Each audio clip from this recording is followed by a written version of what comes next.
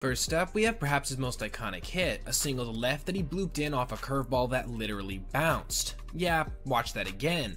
But that's just a single base. How about a homer? Well, here he is crushing a line drive dinger off a 68-mile-per-hour looping curve that 100% would have bounced if not for his bat. How about we take a break from low, slow pitches and instead watch him hit an eye-level fast one? He crushed this All-Star Game home run off a 98-mile-per-hour heater that would have been close to his head had it been inside. Look at where the catcher was reaching. How about a pitch in the other batter's box? Well, here he is notching a walk-off single on a slider that slid all the way to the chalk away from Vladdy, but it made no difference to him.